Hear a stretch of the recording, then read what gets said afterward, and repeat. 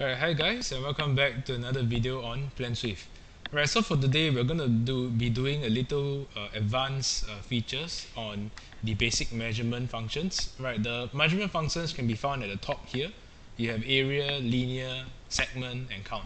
So we'll be talking about linear and segment with regards to let's say measuring of walls.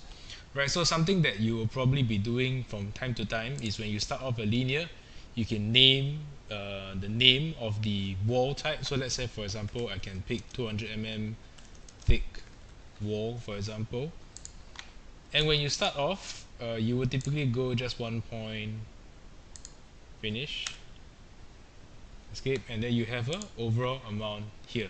Right, so that is your basic method of measurement. Right, something that you can do is to actually add in certain templates to this measurement. Alright, so if you go over to templates here, right, so I'm just going to create a new folder. So let's say for example wall templates. Right, so within that I'm going to add in a new linear item. So let's say for example I'm going to say this is a wall item. Right, so from here I'm going to select, I'm going to fix the color. Right, so you notice most of the time when you measure using the default measurements, it will always be a random color. Right, so in this case I'm going to forcefully select a color. So from here I'm going to turn on a few different settings. All these are by default given to you in Planswift. It's just a matter of whether you use them or not. So from here I'm going to select some things that I need. So for example I will need the wall height, so I'll take this box over here, and I will need the width as well. So I select these two. So once I select these two, if you go to the form, you will see that they both will have appeared in the form. Now let's add something else. I'm going to go to the form layout here. Right, you can see wall height and width. You can actually select the arrangement, whether you would like it higher or lower. So in this case, width I like it higher, so I just push it up, so you can see width and wall height are together now. Right, so I will say that wall height and width, I will turn on the show units because I need to know what units, because sometimes I may accidentally key in as mm. Right, so for us over here in Asia we use it in meters, so I will set it as meters. So once I click OK, just double check the form. This is my form item. Right, so once that is done, I save the changes and I go back. Right, so from here I can actually access my items from a drop down list. So from the drop down list itself, I can actually find the item which I'm looking for. So let's say for example, if I go over the templates, it is under the 2012 takeoff template. So I go back, select the drop down menu. Right, so once I find my item, I select, and then I'll be able to find my item here, wall item. Right, so you can click on the green item to start off. So from here I can say that hey, the wall height needs to be maybe 2.2.